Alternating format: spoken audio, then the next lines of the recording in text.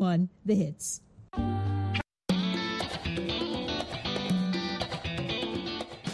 Welcome to Learning English, a daily 30-minute program from the Voice of America. I'm Dan Novak. And I'm Dan Friedel. This program is designed for English learners, so we speak a little slower and we use words and phrases especially written for people learning English. Coming up on the program, Gina Bennett reports on why women across Iceland have gone on strike.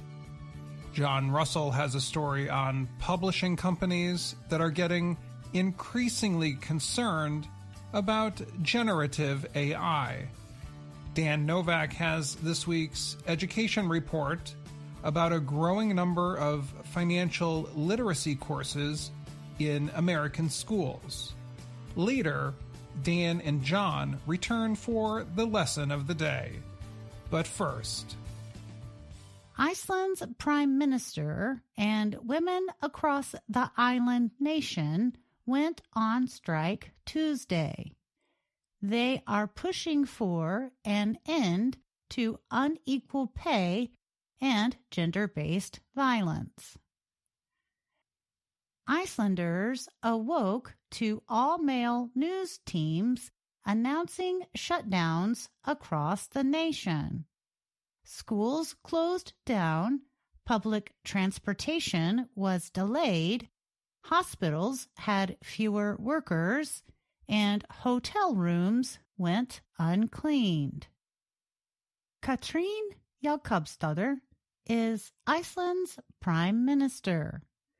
She said that she would stay home as part of the women's strike and expected other women on her cabinet to do the same.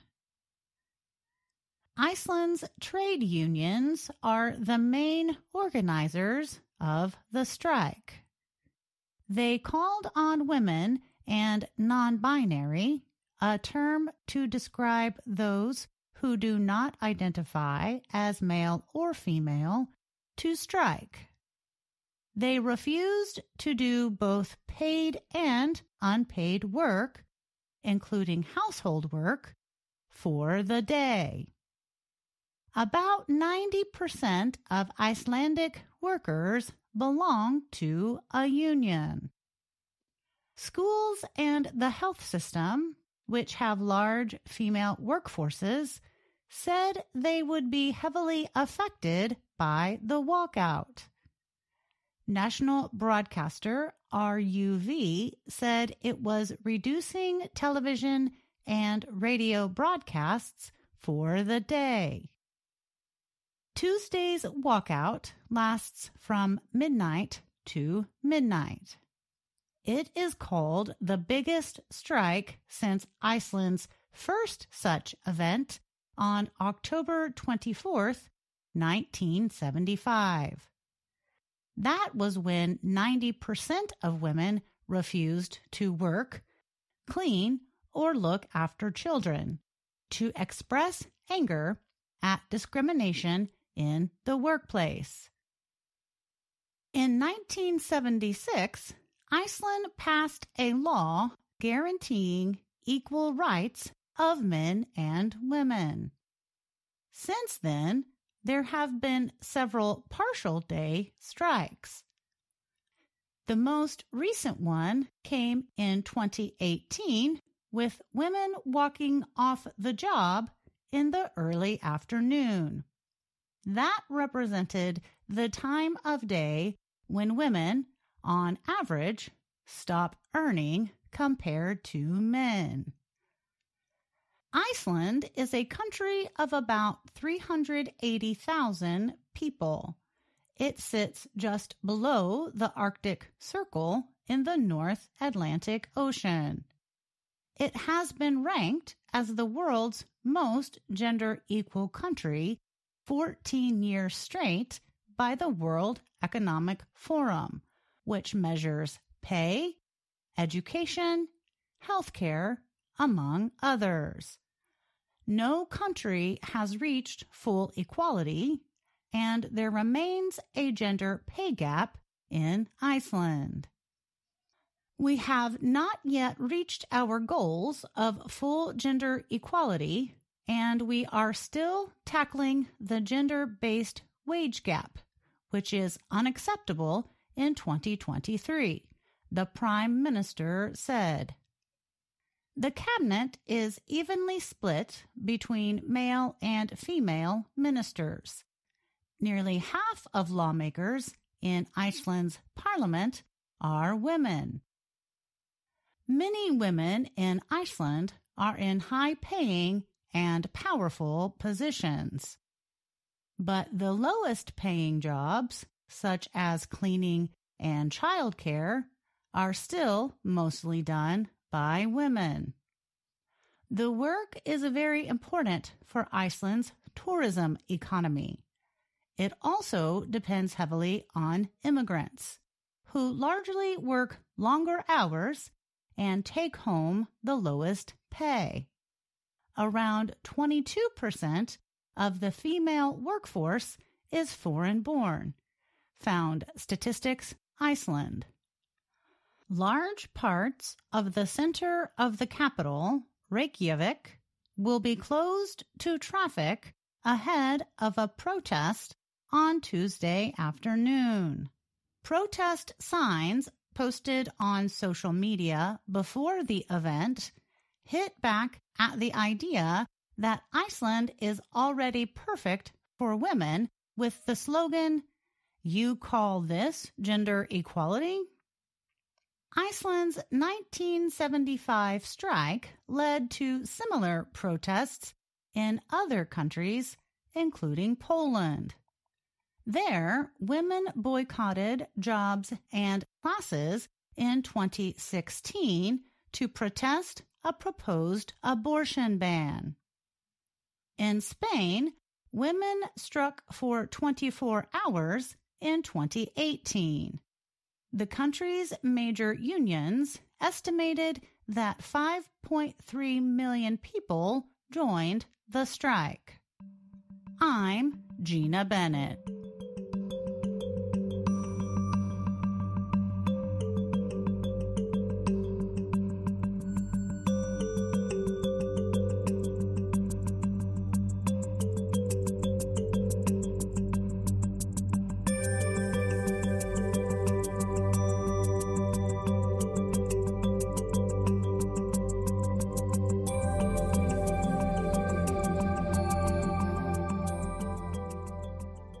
Publishing companies are growing increasingly concerned about generative AI, especially a model developed by Google. Since May, Google has begun releasing a new form of search in the United States, India, and Japan, powered by generative AI. The product is called Search Generative Experience, or SGE. SGE uses AI to create summaries for some search questions. Google says those summaries appear on the top of the Google search homepage with links to dig deeper. If publishers want to prevent their content from being used by Google's AI to create those summaries, they must use the same tool that would prevent them from appearing in Google search results. That would make it difficult for people using search to find the publishers that choose not to be involved in SGE. Google says that the AI-generated summaries are put together from many web pages, and that the links are designed to be a starting point to learn more. The company describes SGE as an opt-in experiment for users who will help develop and improve the product. To publishers, however, the new search tool is the latest concern in an unusual relationship. Publishers both compete against Google for online advertising and depend on the company for search traffic. Four major publishers spoke to Reuters news agency recently. The businesses said they are trying to understand their place in a world where AI could control how users find and pay for information. The publishers asked not to be identified because of ongoing negotiations with Google. Publisher concerns relate to a number of issues.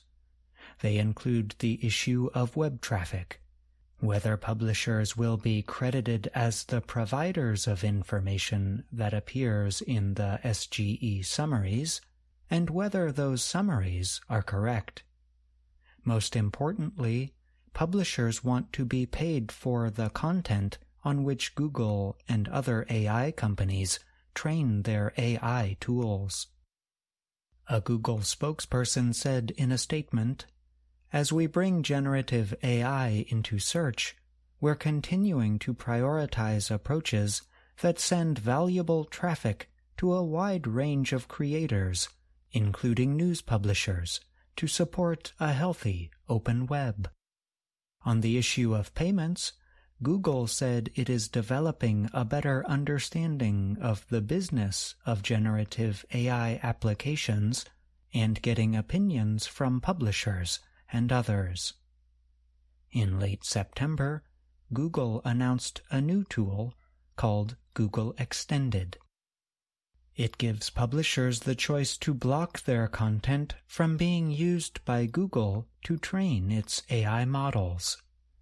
Giving publishers the choice to not be used for AI is a good faith gesture, said Danielle Coffey, President and Chief Executive of the News Media Alliance, an industry trade group. Whether payments will follow is a question mark, and to what extent there is openness to having a healthier value exchange, Coffey added. The new tool does not permit publishers to block their content from being used for SGE without disappearing from traditional Google search. Publishers want evidence that people are using their websites to secure advertisers. Showing up in Google search is important to their business. The design for SGE has pushed the links that appear in traditional search further down the web page. That might reduce traffic to those links by as much as 40%, said an official at one of the publishers. More worrying is the possibility that people searching the web will avoid clicking any of the links if the SGE passage meets the user's need for information. Nikhil Lay is an expert with Forrester Research, a company based in Cambridge, Massachusetts. He said SGE is definitely going to decrease publishers' traffic, and they're going to have to think about a different way to measure the value of that content, if not click-through rate. Even so, he believes publishers will remain trusted because their links will appear in SGE. I'm John Russell.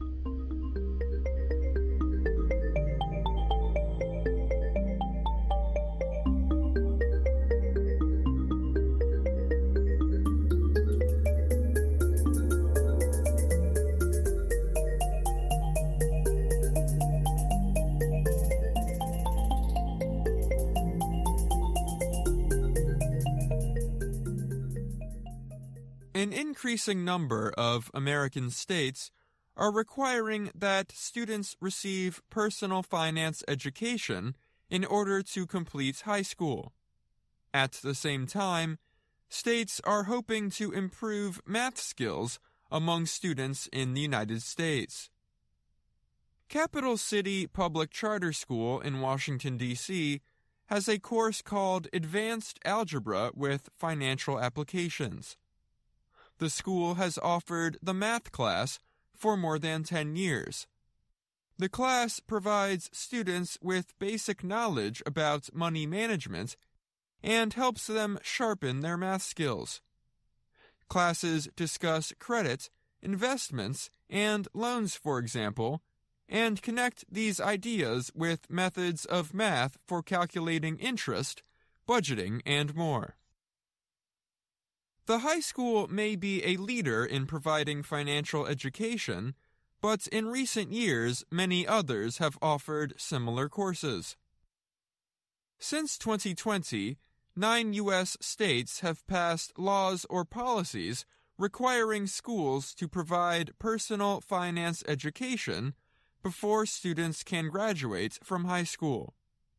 The U.S. nonprofit organization Council for Economic Education says 30 states now have such policies in place.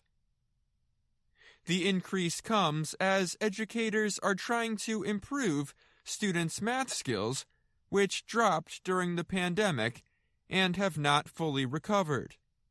At the same time, a general dislike or disinterest for math remains a barrier among young people. Tonica Tatum-Gormez teaches the course at the Washington School.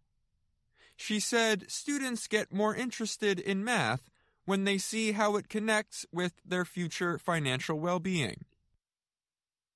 Students begin to understand that, yes, I need to learn decimals, and I need to learn fractions, and I need to learn percentages, because I have to manage my money, and I have to take out a loan, Tatum-Gormez said. Supporters say personal finance courses help students learn how to make smart money decisions and develop an interest in math as a result. The Council for Economic Education says financial education should include exploring subjects like earning, budgeting, saving, investing, and managing credit and financial risk. Experts say the class does not have to be taught by a traditional math teacher. Idaho is one of the states where a new financial literacy requirement is in place. The new program will give students the chance to use skills from their algebra, calculus, and economics classes in real life. In the class, they will calculate their future student loans, rent payments, and income requirements. Experts say the 2007-2008 financial crisis, pandemic-linked economic insecurity, and current high inflation may have increased Americans' desire for stronger financial knowledge. Less than 1/4 of millennials show basic financial literacy, the Council for Economic Education says. In 2020, the American civil rights group NAACP released a resolution calling for more financial literacy programs in K-12 schools. A study by the nonprofit Next Gen Personal Finance Schools looked at states without high school financial literacy requirements. It found that in schools with mainly Black and Hispanic student populations, only 7% of students have access to a half-school year personal finance course. That figure rises to 14.2% for schools with less than a quarter of students identifying as Black or Hispanic. That lack of fairness is a driving force behind the financial literacy course at Capital City Public Charter School. It serves a student population that is 64% Latino and 25% Black.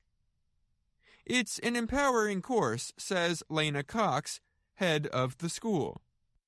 I think it gives our young people the language that they need and the voice when they're in certain rooms and at certain tables.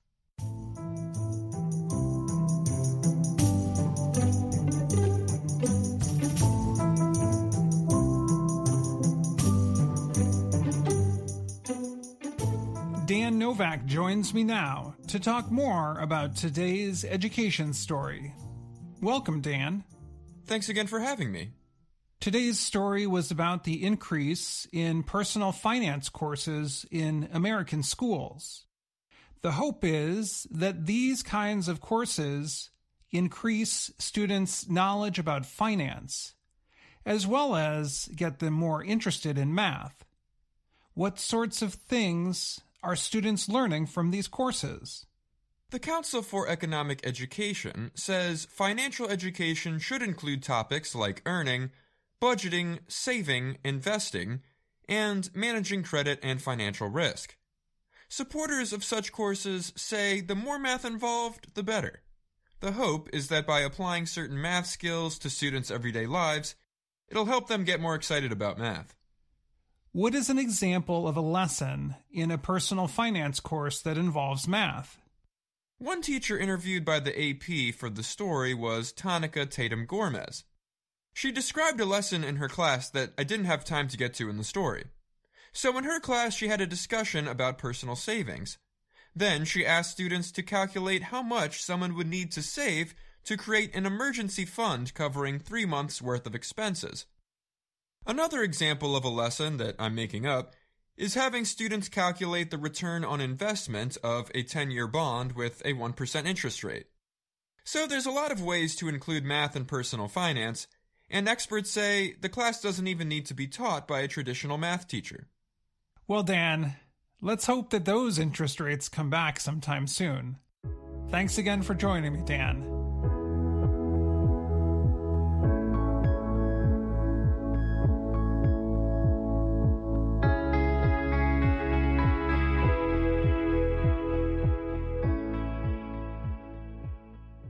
In this next report, you will hear John Russell tell us about Europe's electric vehicle industry.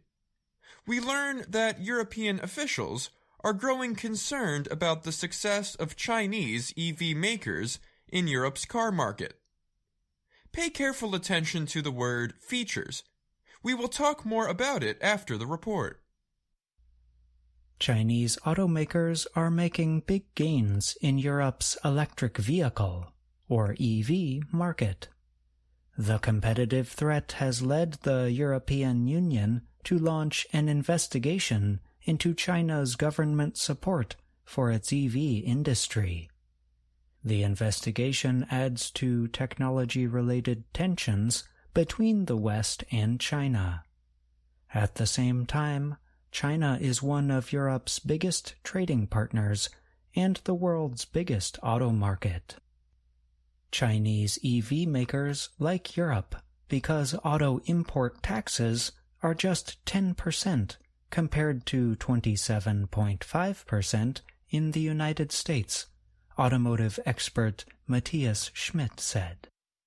Europe also has the world's second biggest EV battery market after China. Car buyers in Europe like how Chinese EVs are not costly, yet filled with features and stylish designs.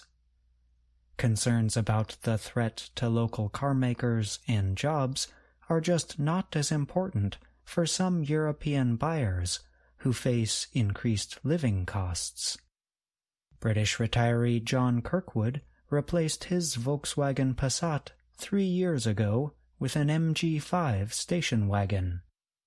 The MG5's price was much lower than the price of the nearest competitor, a Kia that cost thousands more. It's nice, it's quiet, it's refined, and very quick, Kirkwood said, adding that he had few concerns about the Chinese ownership of the British brand. MG is owned by SAIC Motor, China's biggest automaker. SAIC is the largest Chinese EV company in Europe, too. Another Chinese automaker, BYD, is growing fast. Other companies with complete or partial Chinese ownership include Geely, which owns Sweden's Volvo, and a number of EV brands, including Polestar, Lynk & Company, and British sports car maker Lotus. Chinese EV makers' combined sales are a small part of the 9.2 million vehicles sold in Europe every year. But Chinese EV builders have been taking up a piece of the smaller EV market at a fast rate.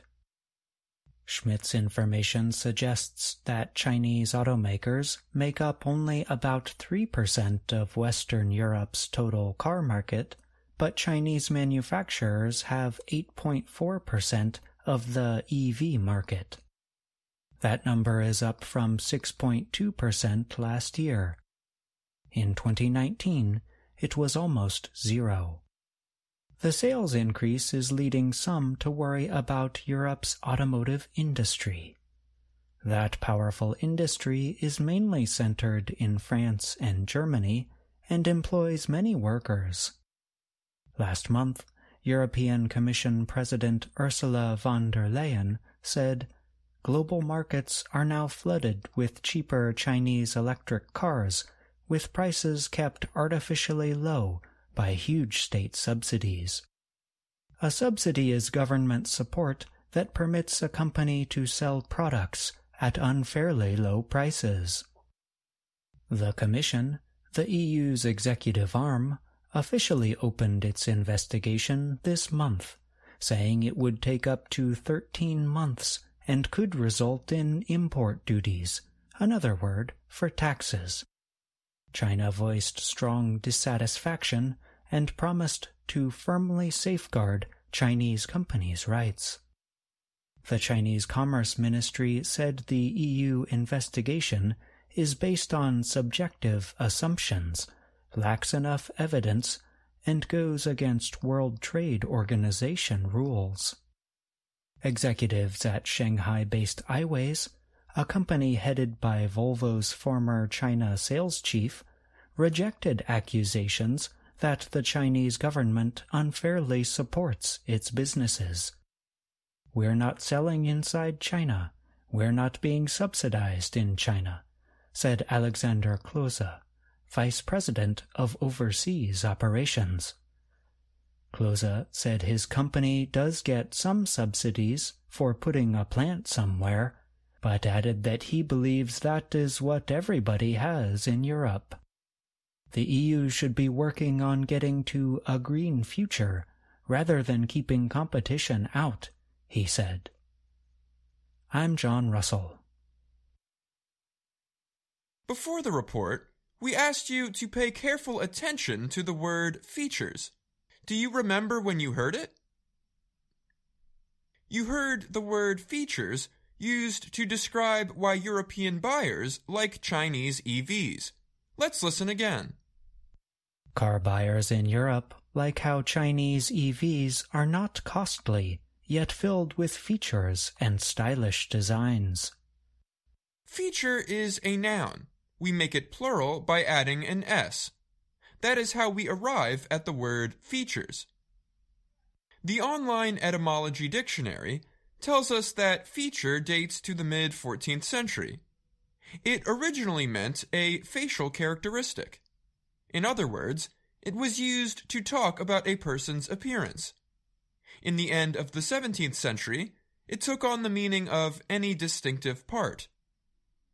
In modern times, we still use it to talk about a person's face. You might hear a person described as having light features, dark features, or unusual features. But we also use features more generally to mean an interesting or important part, quality, or ability. We often use features to talk about technological devices or products. So you might say that you like a certain mobile phone because it has nice features. What might those features be? Examples include a big screen, a nice camera, good sound, and so on. In terms of EVs, buyers might like the vehicle's features such as battery range, fast charging time, lower maintenance cost, or built-in cameras. And that's the lesson of the day. And that's our program for today. Join us again tomorrow to keep learning English through stories from around the world. I'm Dan Novak. And I'm Dan Friedel.